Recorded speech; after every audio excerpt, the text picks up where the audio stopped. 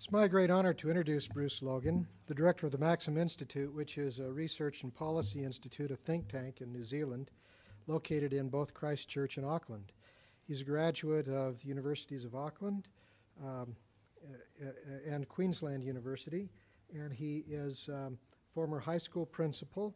He's taught in several countries, and he started the New England Educational Development Foundation in 1991, which has evolved or morphed, changed, developed into what is now called the Maxim Institute, which he heads.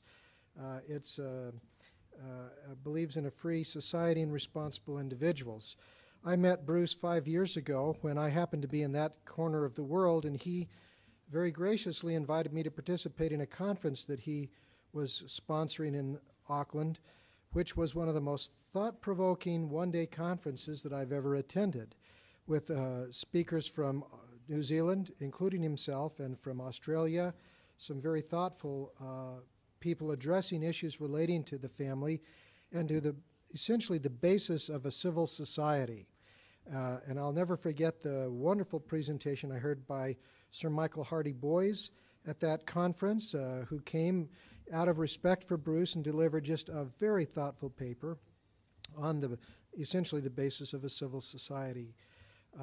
Causing us to rethink what it is that makes a democracy work, what makes a civil society, what are the building blocks or the foundation stones, because too often we focus on structural and other conceptual principles that are superstructure, but we overlook the substructure.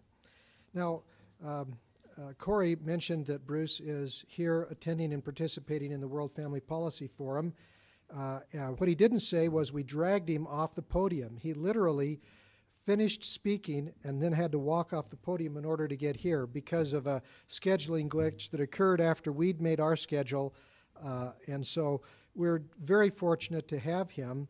And our desire is, and I know that this period ends at 10 minutes to 12, we invite you to mingle afterwards for 10 or 15 minutes, but we're going to need to drag him back there because they have a luncheon, and as one of the speakers who ran out way from the question and answer period, I'm sure that there are going to be people that want to follow up and ask him questions about the bill that he was discussing, recent legislative developments in New Zealand. It's my honor to introduce Bruce Logan.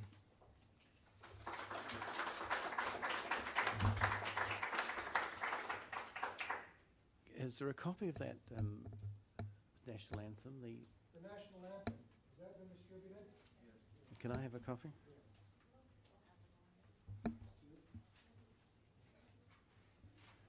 Thank you very much.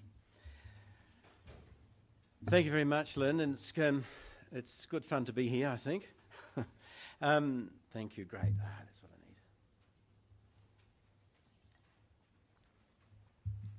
need. Actually, Lynn's visit to New Zealand, that was a long time ago, is still reverberating. He did some research. We used some of his research and some of our social legislation, particularly in relationship to two recent bills in New Zealand. One is the Civil Union Bill, and the other was the Prostitution Reform Bill, which legalised prostitution in New Zealand just recently. Some of the work he's done is still echoed. Some people, I could say, in New Zealand don't like Lynn for that reason. Others, of course, like me, do. I'm very pleased that we're still able to use some of his data. Now, I've started, this is a new experience for me, by the way, coming to a university and having the lecture open in prayer. I've never been to a university and had a talk open in prayer before, but I'm very pleased to be able to be here and for that to happen. Now, another thing is, of course, I've left one of my critical pieces of paper behind, but I'll have to ad-lib it. That's okay. I can manage that. But I want to just give you a bit of a drift first of New Zealand, give you a flavour about the country and how much it's changed in the last few years. Now, I got a copy of the New Zealand National Anthem. This is still our national anthem. It goes back over 100 years, and it's remarkable in that it no longer really represents what's actually happening in Parliament. But it was written by a fellow called Thomas Bracken, and it didn't actually become officially the New Zealand National Anthem until about 25 years ago. The New Zealand National Anthem up to 25 years ago was God Save the Queen. New Zealand used to be known as the Britain of the South. It was very British. That's no longer the case. We still have great ties with Britain. In fact, our Supreme Court was the Privy Council in London until about 3 years ago. So now we have our own Supreme Court. So it shows you how closely our ties were, even till recently. I want to just go through a couple of verses of this. It's actually a hymn, which was remarkable for a secular nation to be singing a hymn like this. And it's very frequently sung in Maori, and I'll give you some comments on that, why that's so. But it is also sung at rugby matches, for example. It's, the rugby teams will always... By the way, I do have to let you know that the British Lions were just touring New Zealand the last 2 or 3 weeks. The British Lions is the pinnacle of British rugby. It's Ireland, Scotland, Wales and England all in one team. They tour about every 4 or 5 years, so it's a big deal. Now, rugby, of course, is a religion in New Zealand. It's also the game that's played in heaven, you know. And everyone, just as another little side, would you believe that when I was at high school, playing rugby was compulsory? The only way you could not play rugby at the school that I went to was to have a doctor's certificate. Times have changed. But anyway, we beat them. We had 3 games against them and beat them every 3 times. That's the line. So I did need to let you know that. You ought to explain that if they lost, the whole nation would have to have therapy. Oh, they would, yes. Yeah. They would, yes, indeed. It's I don't know how it happened in New Zealand, but rugby is sort of it's what everyone sort of thinks about a lot of the time. But let's have a look at this hymn, which is still, in spite of our secularized nature, and it's God of nations at thy feet, in the bonds of love we meet. Here, I won't sing it, by the way. Hear our voices we entreat. God defend our free land. Guard Pacific's triple star, that's a reference to the 3 islands of New Zealand, from the shafts of strife and war. Make her praises heard afar. God defend New Zealand. Bit Victorian, language a little bit Victorian, but nevertheless, there's no sort of underlying current to change this at the moment. There are attempts to change the flag, but they haven't got off the ground. Men of every creed and race, gather here before thy face, asking thee to bless this place, God defend our free land, and corrupt from dissension, envy, hate, and corruption, guard our state, make our country good and great, God defend New Zealand. Now, I won't read the rest of the verses, you can read them yourselves, but the point I want to make is how much the origins of New Zealand were in the Christian faith. The Treaty of Waitangi in 1840 was a very enlightened treaty between the Maori and the European settlers. It has become problematic for a whole lot of reasons I won't bore you with now, but the important thing about that was that the Maori signed the treaty in 1840 because the missionaries were the people who translated the treaty into Maori. They also by the way, gave Maori a written language. But the Maori chiefs trusted the missionaries. And they had the Maori absorbed Christianity very quickly, as Polynesian peoples tend to do, or tended, in fact they did. And so the Treaty of Waitangi is also rooted in an understanding of the Christian faith. And it's really impossible to understand it outside that context. The revisionist view of history, of course, that's going on in New Zealand and around the world now, of course, is attempting to do that kind of thing. But it's not really a very good, real understanding of what actually went on. But the changing social patterns in New Zealand now and consequent legislation over recent decades is similar to what's going on in other nations. But New Zealand's a small country, 4 million people, and it has always been something of a social laboratory. And it's easy to see, in a big country like the United States, where similar trends are going on, they're much harder to isolate because there are so many different currents operating in a big country like this. But in New Zealand, you can see the things that are going on. And when I talk about secularization, by the way, I'm really talking about the influence of postmodernism, structuralism, and the writings of some of the French existentialists and so on, as they have actually spun out, undermined religious understanding and shaped up a different nature of authority in the culture. And I'm calling it secularization because I don't have time to talk about all those other things. Now, because New Zealand is so small, we can see those changes. Now, New Zealand, by the way, was the first country in the world to give votes to women. It's been a welfare state for a very long time, and it was once upon a time the most regulated economy in the world. It's got a very successful state education system until recently, and I know that from personal experience. I've taught in North America and in England and Australia in the 60s, and in my opinion, for what it's worth, the New Zealand education system was the most innovative and least textbook dependent. I remember coming to the United States and Canada in the 1960s, and education in the States in those days was very textbook dependent. American teachers had a great deal of trouble teaching outside the textbook, it seemed to me, back in those days. Whereas in those days, if you threw a New Zealand teacher a bit of chalk, he could teach, because we had a different way of looking at things. Things have changed, but we did have a good education. And our education system isn't bad, but it is suffering the inroads of secularization. And I'll talk a bit more about that in a minute. The economy was deregulated in the 1980s, and we got rid of all our tariffs and subsidies, and the country just about went to the wall in the 1980s and in terms of economics. But we became a very open economic, and we still are an open economy to a very large extent.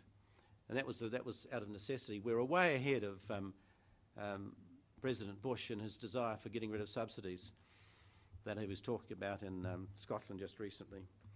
And so during the 1950s and 60s, New Zealand enjoyed one of the highest standards of living in the world. And by the 1970s, a well-developed welfare state. Almost 90% of the population back then would have claimed some kind of Christian affiliation. Today, I suppose, the census says about 60% of people identify as some kind of Christian, but on any Sunday you'll only find something like 5 to 10% of people in church, which is more realistic. Now, until recently, New Zealand has been politically socialist but culturally conservative. That is because we're a welfare state. And that's because egalitarianism in New Zealand has a long history. Egalitarianism is sort of part of the New Zealand identity. It was a country where the gap between rich and poor was very small, but that gap's widened and widened, got wider and wider now. But egalitarianism was part of our psyche, and we had phrases, things like "give a bloke a fair go." In other words, they were more intuitive than philosophically coherent, but they were part of what, and we were, because we were a small nation isolated, we were pretty adaptable and innovative in that sort of way. And in 1938, in fact, the Prime Minister of the day, Michael Joseph Savage, talked about the inalienable right of every person to be secured against distress in any form. And he saw that as the role of the state to do that. Remarkable thing for a politician to say in 1938. So, but now we're living out the consequences of that in our faith and in our culture. And I suppose we're living out a sort of godless Christianity in New Zealand. It's interesting to observe that New Zealand was settled during the lifetime of some very significant atheists. And the first Chancellor of Canterbury University was a very outspoken atheist. But people like George Eliot, Charles Darwin, Marx and Freud were all alive when New Zealand was being settled. And that kind of intellectual ferment was to some extent planted in New Zealand even in its early days. And it was a classless society. And it still is largely a classless society, although parliamentarians are very accessible. It's very easy to talk to parliamentarians. I could even, if I wanted to, although probably I couldn't because I'm the director of the Maxim Institute and the government hates us in New Zealand. But under normal circumstances, I might be able to talk to the Prime Minister. I can certainly talk to a lot of MPs. So we're pretty accessible. Now, what I mean by secularism in New Zealand, and what I call the progressive secularism in New Zealand, I think it's a kind of model for what's going on around the world. Now, secularism, you can call it, I call it the new paganism, if you like, and it displays itself in a number of ways. One is the abandonment of philosophy and the abandonment of any kind of theology to underpin our thinking.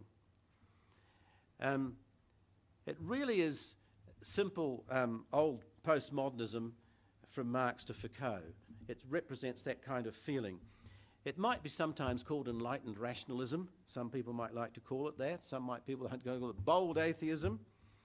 I think it even has elements of pantheism.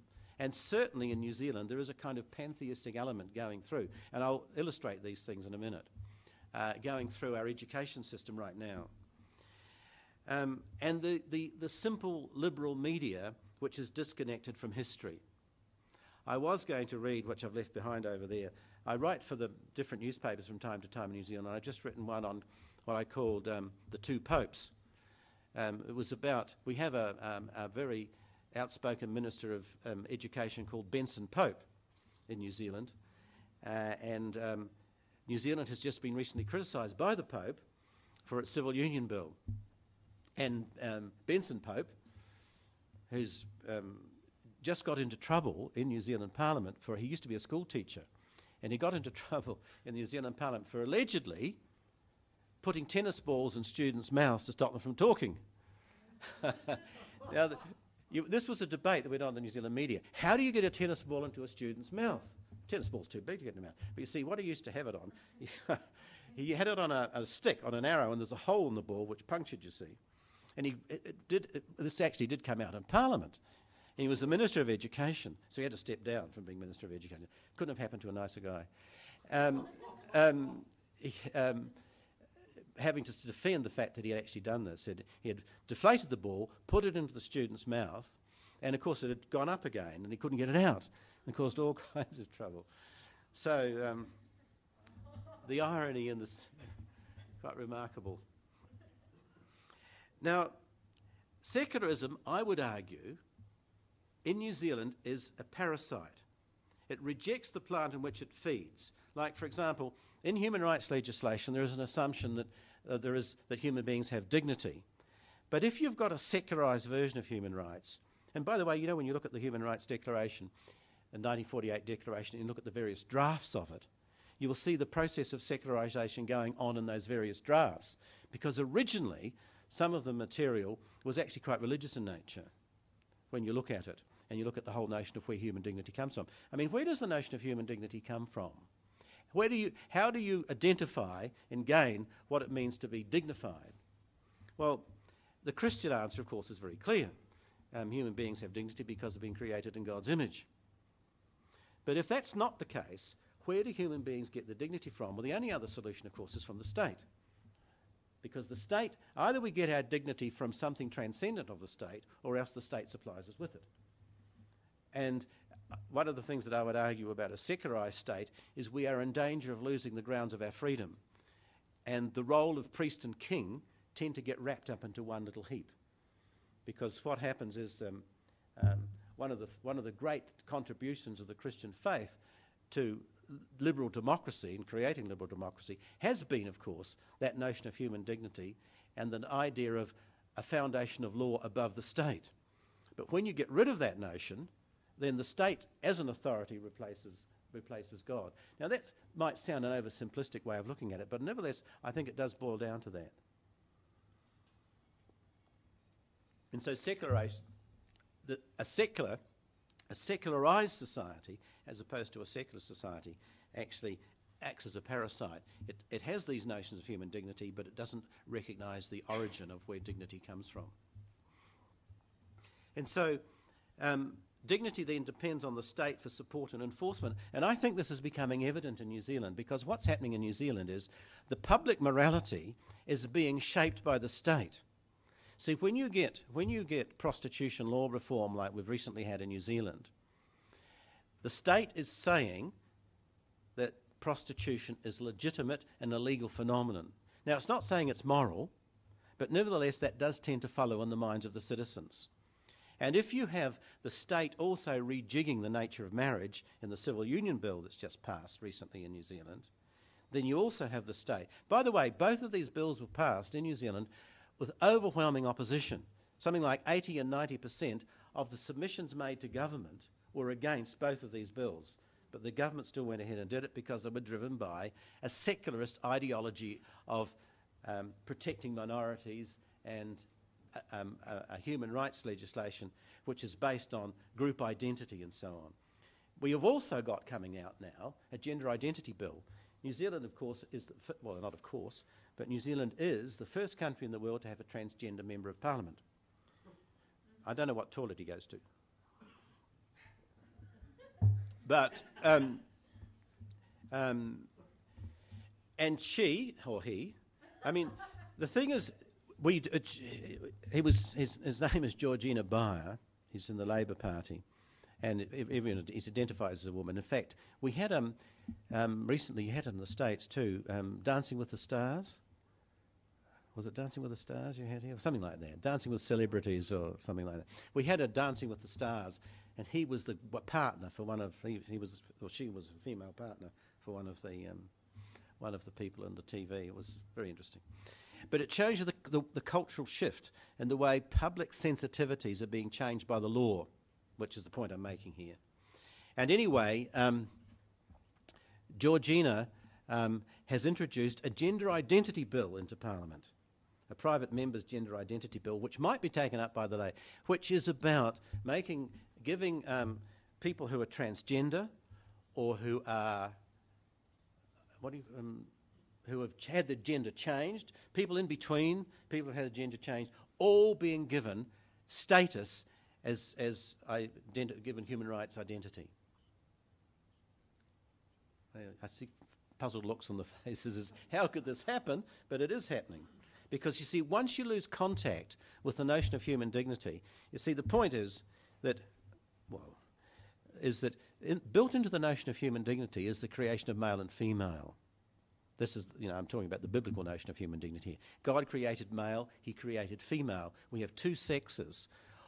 One way to destroy that kind of foundation is to confuse us about the nature of sex. First of all, to introduce a word like gender, for example, instead of sex, to call it. And then, of course, you invent all kinds of different genders. And so we have, in effect, the law, if this bill is passed in New Zealand, will identify 5 genders, all of which will be protected by human rights legislation. And that, I would argue, is a consequence of secularization. Now, so beneath the covers, we've had all this going on. We've had this historical infatuation with egalitarianism, a fair go for the average bloke, that the eventual disconnection between religion and morality and the consequent change in the nature of authority. When morality is disconnected from religion, you must get a change in the nature of authority in a culture. That must follow. And one of the things that in the Western world has been this identity of morality arising out of religion. We've understood that, which has given us the separation of church and state, not to be confused in New Zealand. We frequently confuse the separation of church and state with the separation of religion and politics. People say, oh, we shouldn't have religion and politics. What they really mean is that the institutions of church and state should be separate. That's quite different from the intrusion because religion and politics, of course, do go together. But when that no longer happens, the authority moves away from the citizen towards the state. And that's why one of the reasons why families are so important.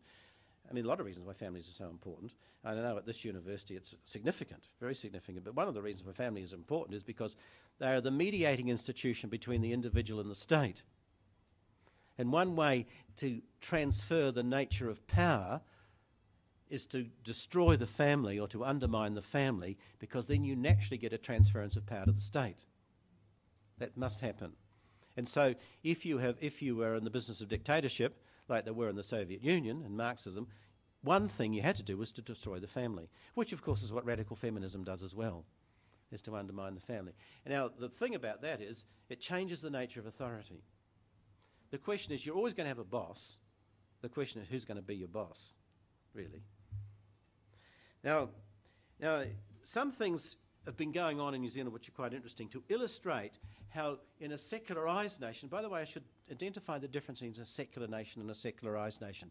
When I talk about a secular nation, I'm quite happy with a secular nation. That is, a nation where it is religiously neutral, if that's possible, but as religiously neutral as possible, allows religious freedom and allows the church to go about its business of informing the public ethic.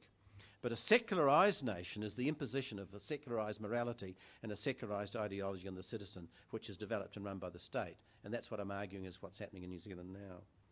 For example, our Prime Minister, Helen Clark, said that, before that, the person who initiated the Civil Union Bill was a very outspoken homosexual in New Zealand, and he also initiated the Prostitution Reform Bill. It's astounding, really. I mean, it's absolutely astounding. And New Zealanders are only just starting to catch up with this. But anyway, he described the Civil Union Bill as a pragmatic middle ground solution, sidestepping the divisive issue of same-sex marriage. He said it would be an opportunity to pioneer a new 21st century expression of commitment free from religious or traditional presumptions. I'll read you that again.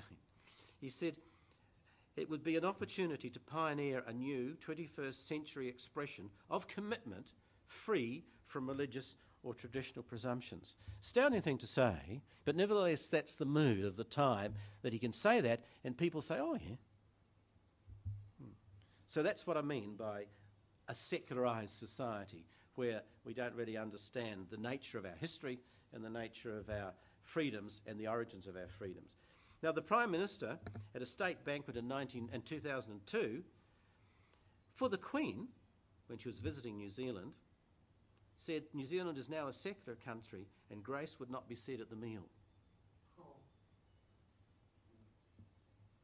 Now, on marriage, the Prime Minister has also said, I felt really compromised. I think legal marriages are necessary, and I would not have formalised the relationship with husband Peter Davies except that I wanted to go into Parliament.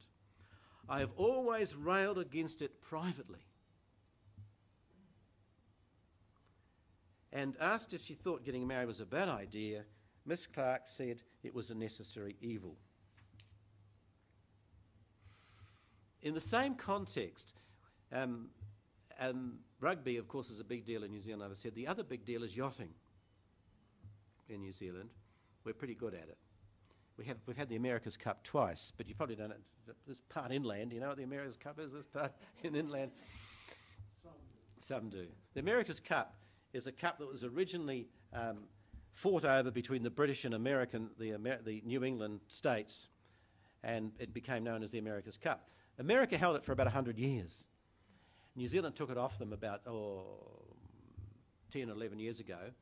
Then they got it back, and we got it back again. But it's now, I bet you don't know who's got the Americans. The Swiss have, for goodness sake. With the New Zealand team. With the New Zealand team. Anyway, that's by the way.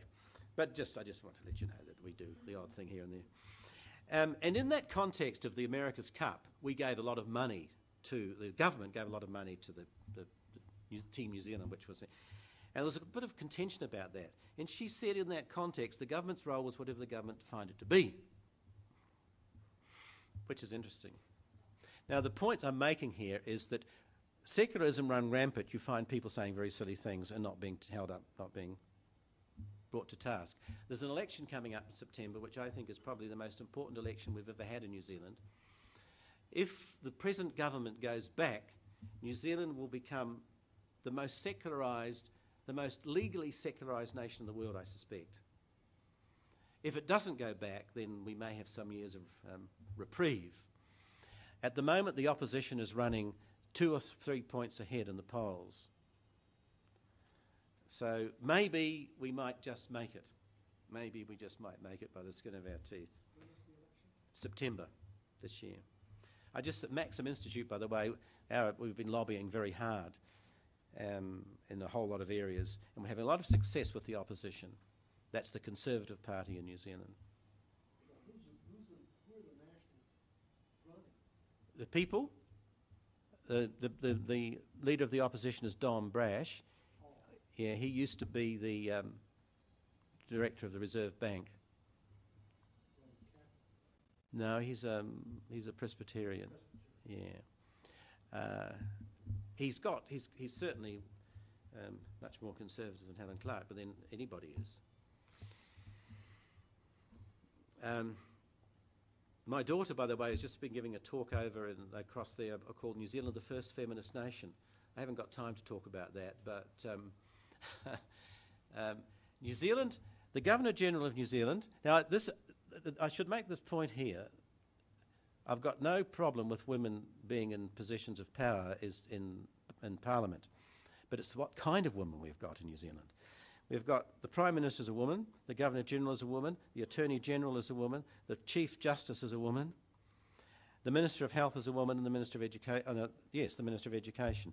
The thing is, 3 of them are lesbians. The Prime Minister probably is as well.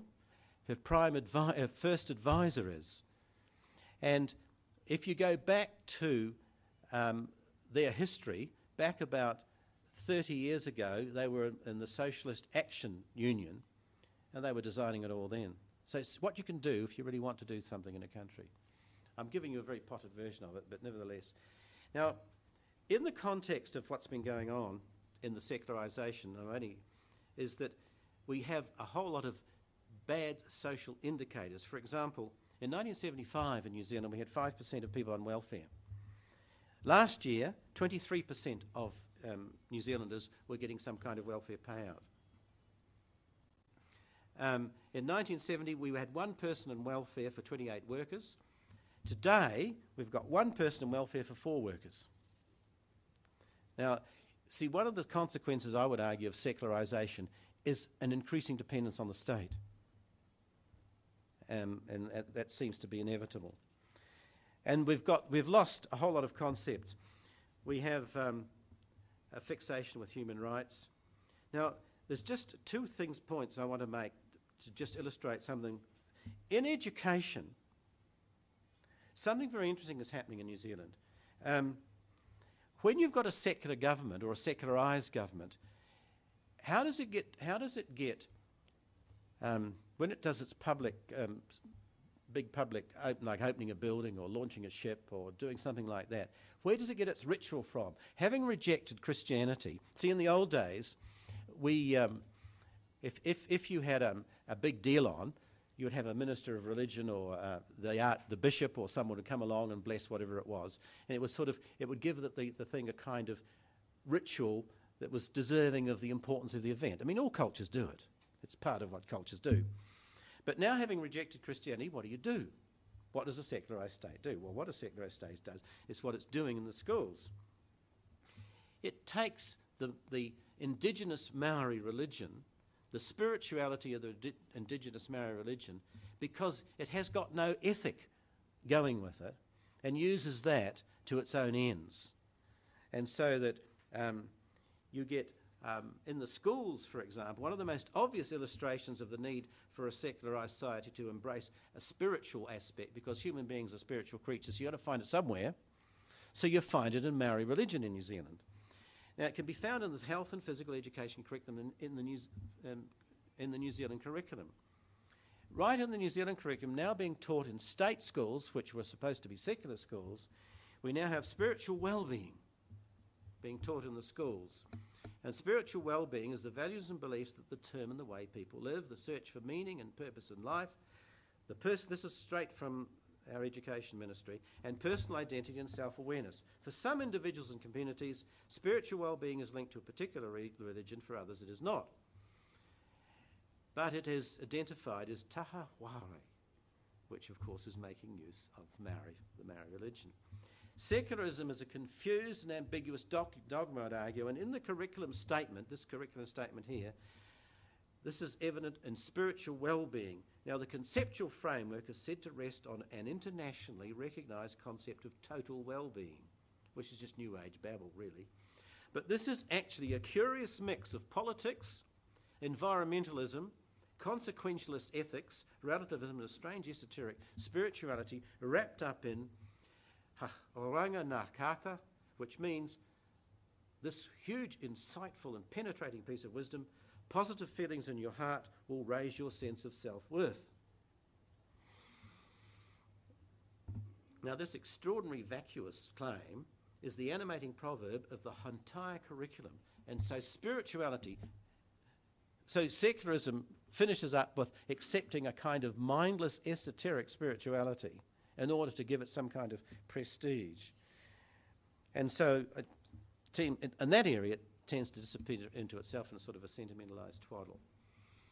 So the problem with secularism, and I'll finish because you want some time for questions, is that as it's operating in New Zealand, it doesn't really have a philosophy of the nature of the person. It doesn't really articulate what it means to be human, and that's one of its great problems.